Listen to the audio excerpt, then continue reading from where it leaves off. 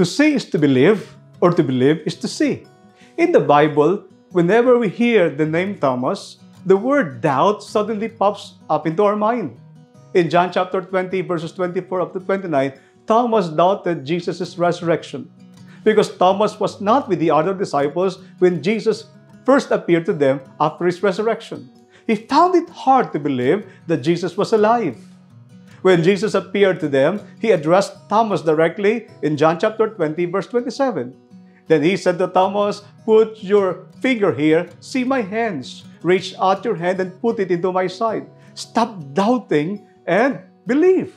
As a believer of the Lord Jesus, it is undeniable that we really struggle with doubt.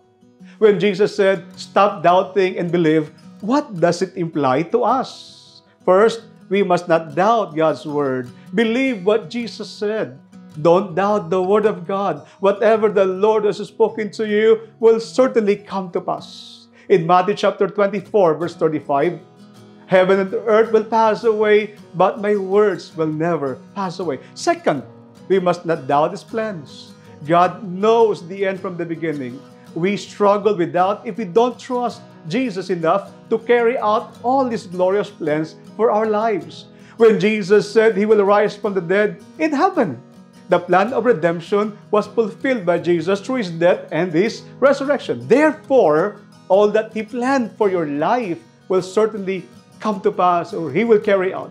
Third, we must not doubt His power. The Lord's power to defeat and conquer death through His resurrection is more than enough proof that He is powerful and sovereign over all things. If Jesus rose from the dead, what made us think that He is not capable of delivering us from all troubles? The same Jesus who rose from the dead will certainly make us alive in Him to empower us to become conqueror by faith in His name. But how did Thomas overcome his doubt? He never left and returned home. He placed himself in a place of readiness to experience Jesus. Don't leave God's presence until He reveals Himself to you and allow you to experience Him personally. He stayed with His fellow disciples. He became more immersed with stories and testimonies about encountering the risen Jesus. We need to go to listen and stay with those people who have personally encountered and experienced Jesus in their lives, and that we will become more and more intense in our passion for Him. Thomas got the best in the right moment when Jesus again showed Himself to the disciples. And because he was there, Thomas seen the risen Lord. He waited for it and he got it. Now, how do we respond to doubt?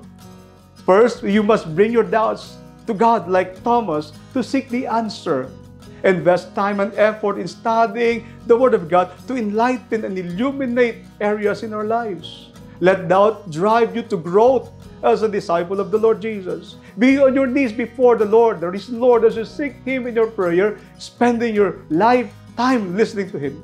And don't let doubt confuse you. This Holy Week, reflect on the experience of Thomas and let the Lord bring you closer to Him as you respond to Him by faith, overcoming your doubt. In Jesus' name.